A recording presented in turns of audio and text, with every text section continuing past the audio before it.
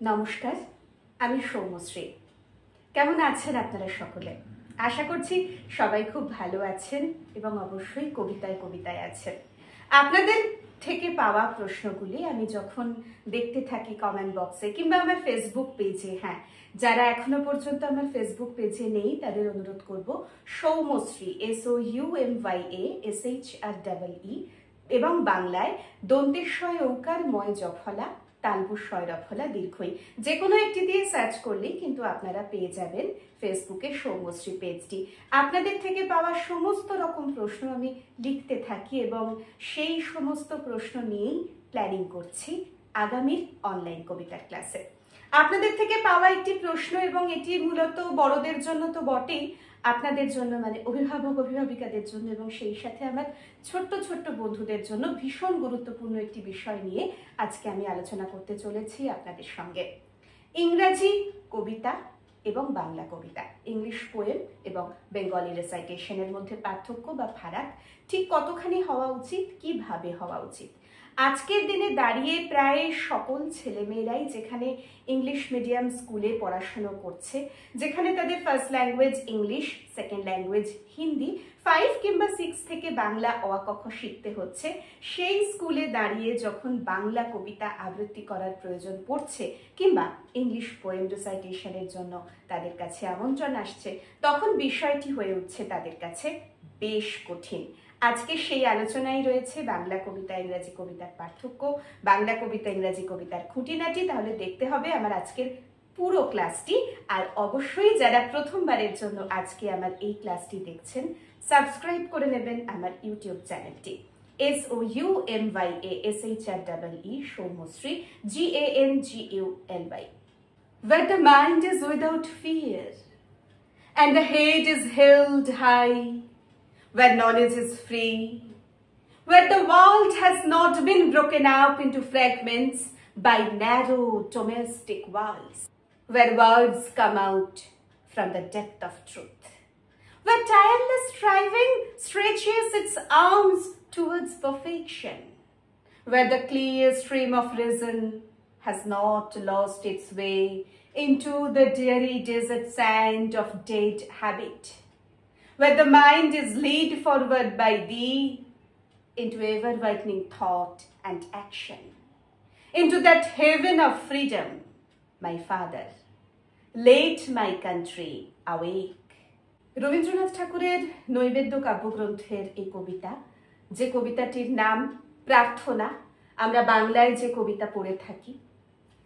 চিত্ত যেথা ভয় শূন্য, উচ্চ যেথা শির, জ্ঞান যেথা মুক্ত, যেথা গৃহের প্রাচীর, আপন প্রাঙ্গণ তলে দিবস সর্বরে, বসুধারে রাখে নাই খণ্ড ক্ষুদ্র করে, যেথা বাক্য হৃদয়ের উৎসমুখ হতে উচ্ছ্বসিয়া উঠে, যেথা নির্বারিত স্রোতে, দেশে দেশে দিশে দিশে কর্মধারা ঠায়, অজস্র সহস্রবিধ চরিতার্থতায়, যেথা তুচ্ছ আচারের মরু বালু রাশি, বিচারের স্রোত পথ ফেলে নাই গ্রাসী, পৌরুষের করেনি শতধা, নিত্য যেথা তুমি সর্বকর্ম চিন্তা আনন্দের নেতা, নিজ হস্তে নির্দয়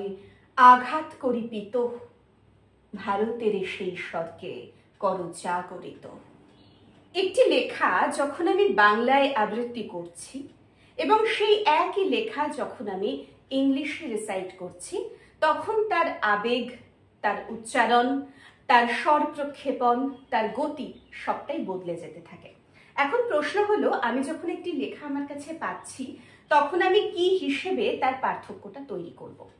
আপনারা যারা এই মুহূর্তে আমার এই ক্লাসটি শুনছেন বা দেখছেন, তাদের জন্য বলি, প্রথমেই আমাদের কাজ হচ্ছে ইংরাজি হলে তার বাংলাটাকে ভালোভাবে বুঝে নেওয়া, বারংবার পড়া এবং তার ছবিটা চোখের সামনে এঁকে নেওয়া। নাম্বার 2, অবশ্যই মুখস্থ করা। মুখস্থ ব্যতীত রিসাইটেশন বা আবৃত্তি কখনোই সম্ভব নয়। নাম্বার 3, বাংলা কবিতা উচ্চারণের সময় বাংলা ভাষার উচ্চারণের রীতি, উচ্চারণের কৌশল, প্রমিত উচ্চারণকে মান্যতা দেব। ইংলিশ রিসাইটেশনের সময় ইংলিশ প্রোনাউন্সিয়েশন, ইংলিশ ডেলিভারি, ইংরাজি উচ্চারণকে আমরা মান্যতা দেব।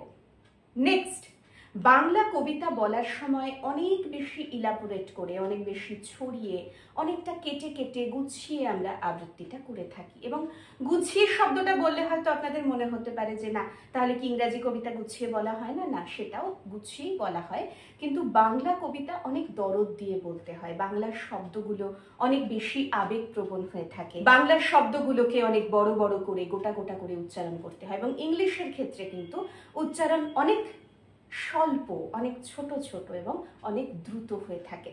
নেক্সট, পরবর্তী ধাপের দিকে যাব।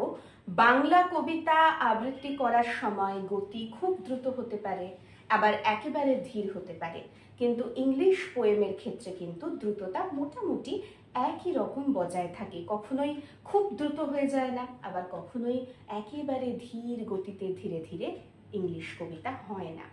নেক্সট, ইংলিশ কবিতা বলার সময় আবেগ প্রবণতা বা নাটকীয়তা অনেকটা কম থাকে, কিন্তু বাংলা কবিতা আবৃত্তির সময় নাটকীয়তা কিন্তু অনেকটা বেশি থাকে। এবং আপনারা নিশ্চয়ই লক্ষ্য করেছেন, আমি যখন প্রার্থনা কবিতাটি আবৃত্তি করছিলাম তখন প্রার্থনা কবিতাটি কিন্তু আমি অনেক বেশি চিত্ত যেথা ভয় শূন্য, উচ্চ যেথা শীত, জ্ঞান যেথা মুক্ত, এই যে ডেলিভারিটা। আবার আমি যখন ইংলিশটা বলছি, where the mind is without fear, অনেক দেখুন শব্দগুলো ছোট ছোট যাচ্ছে। where the mind is without fear and the head is held high, where knowledge is free, where the world has not been, এই যে বিষয়টা, এই বিষয়টা কিন্তু বাংলার ক্ষেত্রে অনেক বেশি দীর্ঘায়িত এবং ইংলিশের ক্ষেত্রে কিন্তু অনেক দ্রুত হয়। তাহলে বাংলা কবিতা এবং ইংলিশ পোয়েম, এই দুটোর যে পার্থক্য, এই পার্থক্যগুলি যদি আপনারা কবিতা পড়ার সময়, কবিতা মুখস্থ করার সময় মাথায় রাখেন, তাহলে অনেক বেশি সুন্দর শুনতে লাগবে বলে আমার মনে হয়। আপনারা ট্রাই করে দেখতে পারেন, আর অবশ্যই আমায় জানাবেন আপনাদের কেমন লাগলো। আজকে যারা প্রথমবারের জন্য আমার এই ক্লাসটি শুনছেন, অবশ্যই সাবস্ক্রাইব করবেন আমার ইউটিউব চ্যানেল, বেল আইকনে প্রেস করতে ভুলবেন না। সাথে থাকবেন, কবিতায় থাকবেন, খুব ভালো থাকবেন। নমস্কার।